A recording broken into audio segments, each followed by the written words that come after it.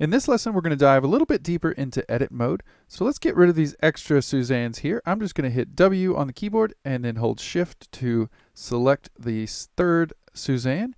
And then we're going to hit X on the keyboard to delete. Go ahead and select the original Suzanne and hit period, period, period to frame these up in your view.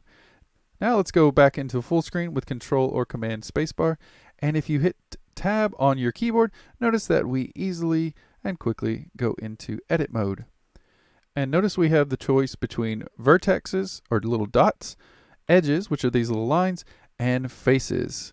So let's start with the vertex, and notice that there's little dots all over Suzanne here, if we zoom in. So to deselect everything, you can hit select and do none, or just Alt-A, and that will get rid of all the selection.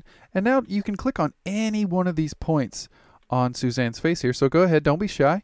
Just click on any one of these little vertex points. And once you have one that you have found, you can actually hit G and grab that point and move it around. You can also orbit and pan, hit G, and just move some of these vertex points around. And go ahead and try that. Let's go ahead and undo that. The next way to edit your geometry is the edge select. So notice that when I click edge, now there's no more points. It's just I can click on any one of these edges. So go ahead and click on any one of the edges inside of Suzanne here, and we are going to rotate. So just hit R, and that will let you rotate any one of these edges any way you want. So just look around, grab some of these edges, and kind of rotate some of them. You know, nothing crazy here. Just want you to get familiar with moving things around and how much power you have with really the entire look and feel of your designs. The third way to manipulate your geometry are the faces. So if you click on faces, now notice that whenever I click on any one of these shapes, it's no longer the point or the line. It's actually lighting up the whole entire shape here, or the polygons.